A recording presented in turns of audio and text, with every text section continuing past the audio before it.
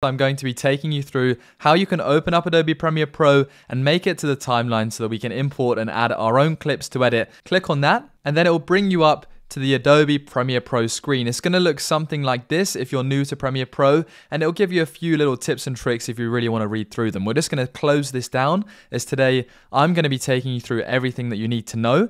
The first thing you want to do is select New Project in the top left-hand corner right there. And then it's going to bring up some sample content that you can find and edit if you don't have anything yourself that you want to edit with. But all we're going to do at the top left-hand corner, again, it's going to say project name. I'm going to change this to Dylan's course. And then in the bottom right-hand corner down here, you'll notice it says create, and the project location at the top there, where my mouse is, that is where the file that we're creating is going to be saved as. So if I select M1 Dylan Feb 2023, this is the folder where all of the material saved from this project is going to be located. So that's great. That's where I want it to be. And then I'm going to select the create button in the bottom right hand corner. Once I select that, it's going to bring me up to the home page for Adobe Premiere Pro. This is exactly what you're going to see every single time you open up a video and begin to edit. Now, the very first thing that we're going to want to take a look at is what is happening on the screen. The top left-hand corner is going to say source. Now, this is all of the clips that we're going to drag and drop into this project.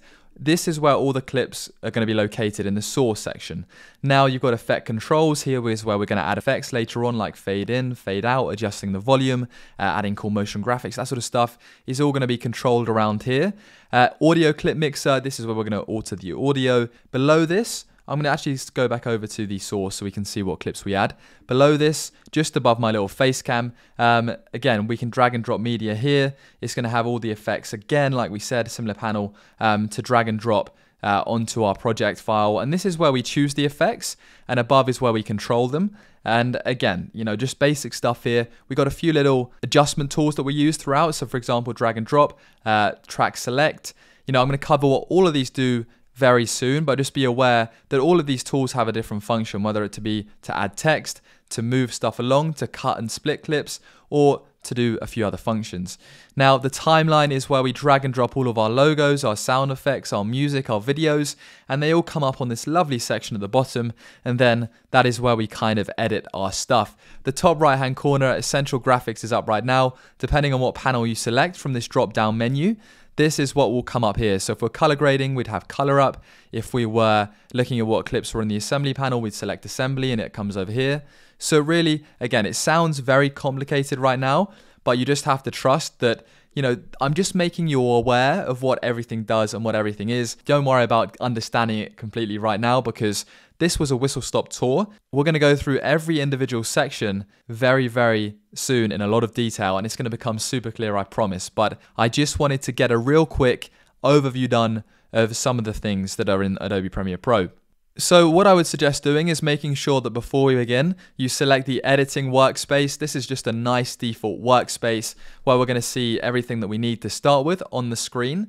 And right now, I'm going to take you through how to add clips to your timeline. So firstly, you want to go to your desktop, go to the folder where your clips are located, and then we're going to simply drag and drop those clips directly onto the timeline. So right here is all of the footage that we're going to be working with in today's course. We've got some footage walking around as if it's a vlog, some footage of me sitting down, and we're going to create a really cool video.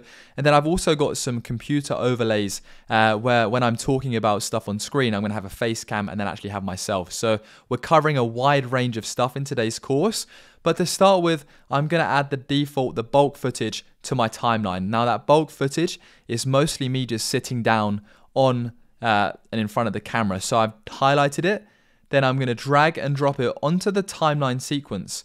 It then begins to import all of the thumbnails and the videos, and you'll see that this section up here has now got my video right here, and there's me talking through all of this stuff for about, as you can see here, 31 minutes. So there is exactly 31 minutes of content I've added to this timeline. Now, another thing that I am going to do is I've got some other stuff that I'd like to add. This is overlays from my computer. I'm going to drag and drop those, and then I'm going to highlight them and drag and drop them onto my timeline as well. Now, I'm going to make sure that these are a bit further back. We're going to push these away to the back because for now, we're not going to be working with them. But as of now, all of my clips that I'm going to need in today's course, in today's video editing project, are all on the timeline. I think that is a great way to kind of go about starting off your first edit, is to make sure that all of the clips you want to use in the video are on the timeline, so we have everything organized in one place. And all you have to do is drag and drop. Now again, behind me, behind this face cam, you'll notice that all of the clips that I've drag and dropped are exactly on the Dylan's course section. If I was to change my layout to assembly really quick, you'll notice again, here are all of the clips in today's project located in the assembly panel. But I'm going to head back over to the top right hand corner. I'm going to select the editing layout again because I think this is the easiest as a beginner. And it is now time to start editing. Now the way I'm going to take you through this editing process is that I'm going to basically go along and edit the video as I would normally edit it. Now there's a few things to note about why I'm doing this, but I'm going to save that for the next class. So thank you for watching class 1. Let's jump into class 2. So thank you very much for watching my tutorial today. If you found it helpful or useful, please do check out my online course down below. It teaches you how to become a great video editor, no nonsense, straight to the point, just like my teaching style. And it also includes all of these tips and tricks like you've seen today in one course. So I promise you, it is a great use of time. I hope you check it out. Thank you for supporting me and the channel. Leave a like, take care, subscribe.